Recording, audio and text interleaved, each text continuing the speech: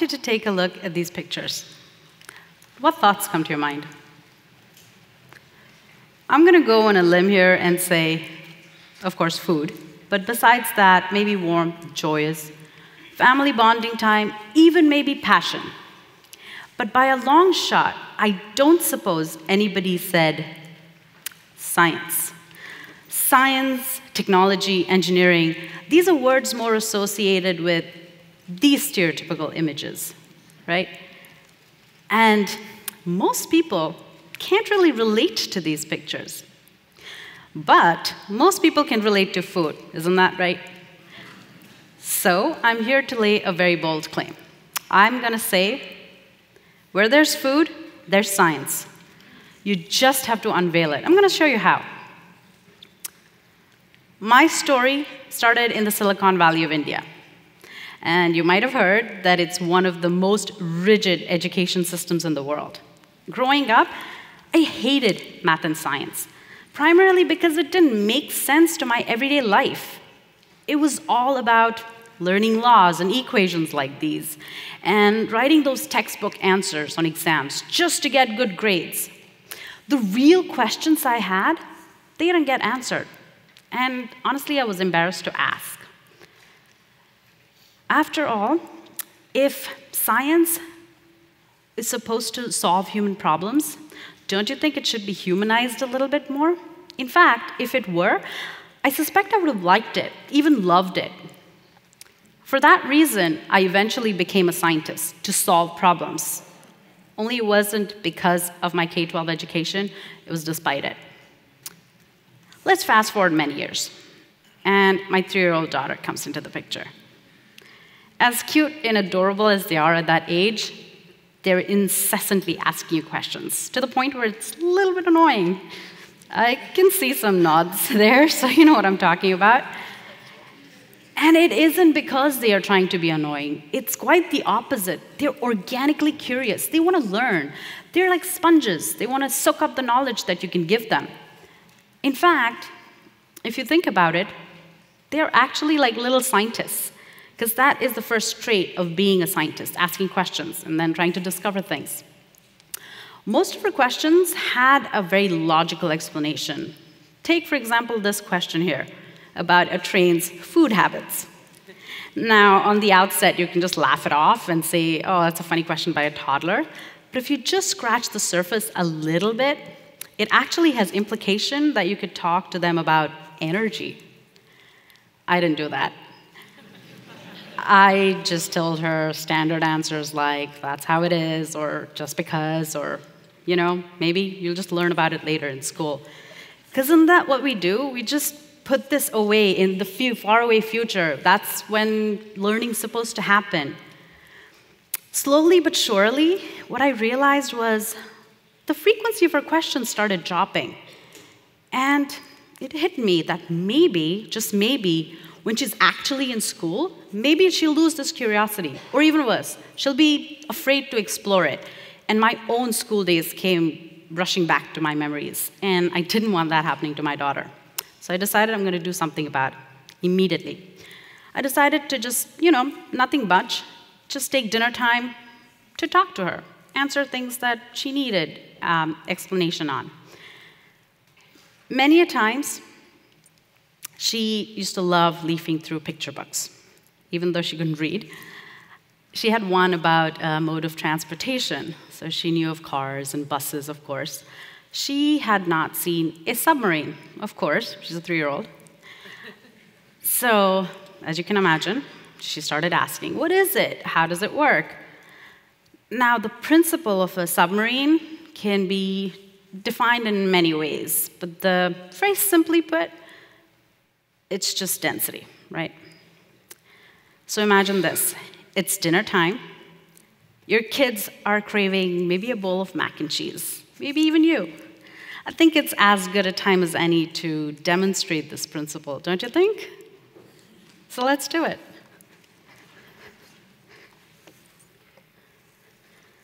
So here we have egg. This is going to be more of a mac and cheese casserole, not exactly how the picture looks. Sorry to disappoint you. I'm going to whisk some egg. make a mess in the process, add some milk,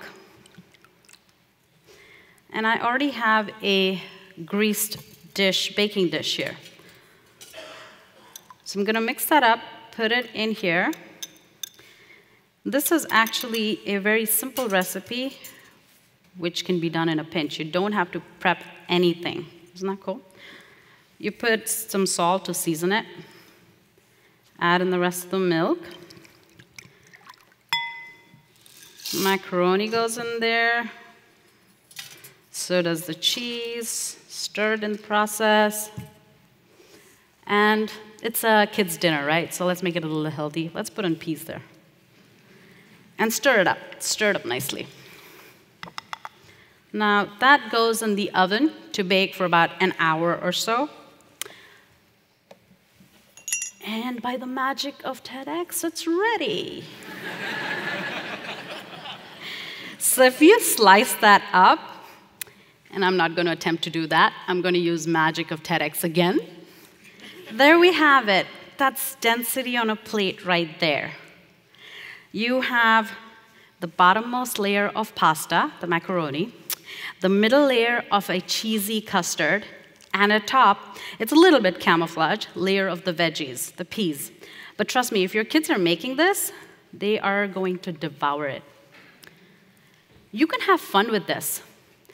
The ingredients just separated by their own innate densities, and you actually see that happening. You could change the pasta, you can change the cheese or the veggies. You can do whatever you like. Just have fun with it.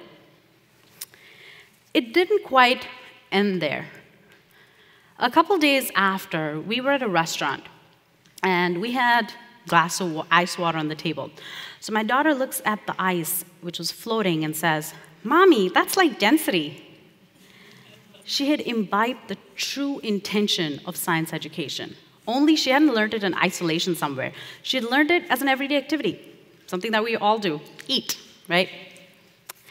Very often I found myself using elements of food in cooking to actually explain things to her. And she actually got it. Not only that, she started applying it to many other things that I didn't think possible. That's when I created STEM Chef, a philosophy of science through cooking. I tried this out with hundreds of kids, and it was so cool. They not only devoured the science, just the scientific concepts, but got this deep sense of accomplishment, like they created something from scratch. Something else also happened. The intention was to keep the curiosity alive in kids for perhaps lifelong learning. But along with that, parents had fun doing this activity and bonding with their children in the process. You know, I have loved cooking ever since I can remember. As a child, meddling around in my mom's kitchen. In fact, I do pop-up restaurants time and again. But for years, I kept these two interests, sort of the professional and the personal, the science and the food, separate from each other, until I realized how intertwined they are. Cooking, or in the very least eating, is something that all of us do every day. And you can find inspiration in literally everything.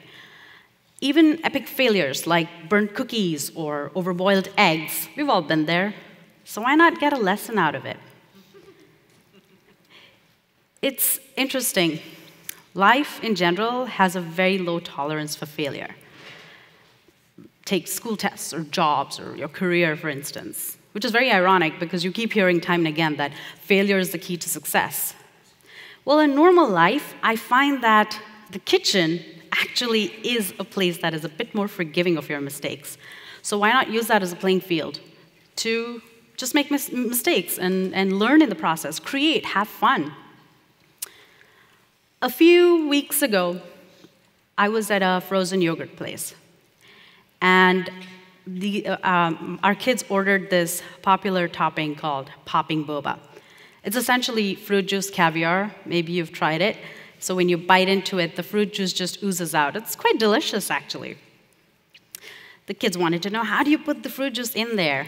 And we spoke about it. In fact, later that week, we did it at home. We made these popping boba at home. They were so impressed with themselves that they wanted to show off immediately to their friends, like, oh, I can do this. And the friends were impressed, and in turn, they wanted to know how to do it. It was funny. It just set this contagious reaction forward. So how about I impress you right now?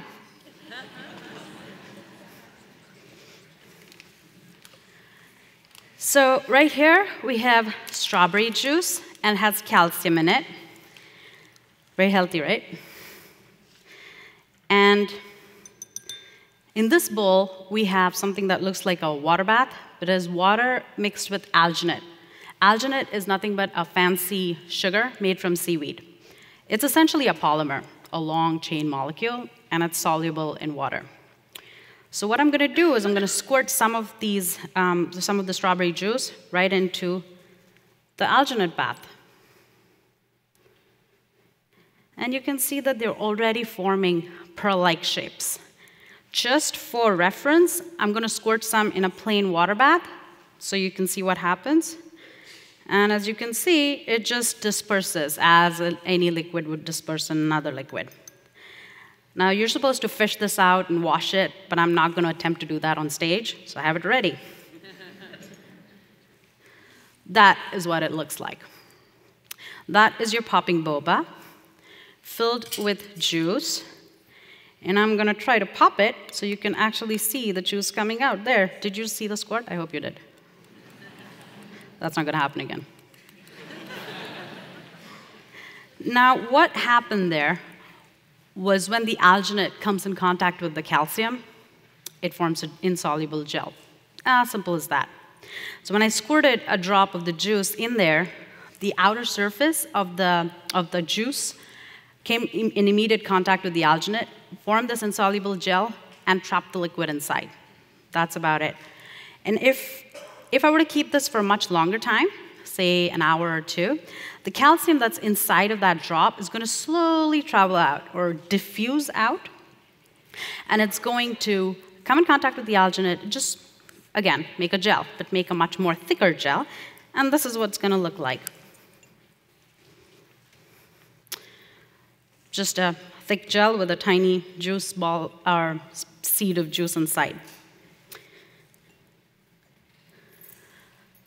Now, you may think, okay, kids are sufficiently impressed, but why kids? This can be done something by adults as well, right? So I'm going to give you something to impress and surprise your adult friends with.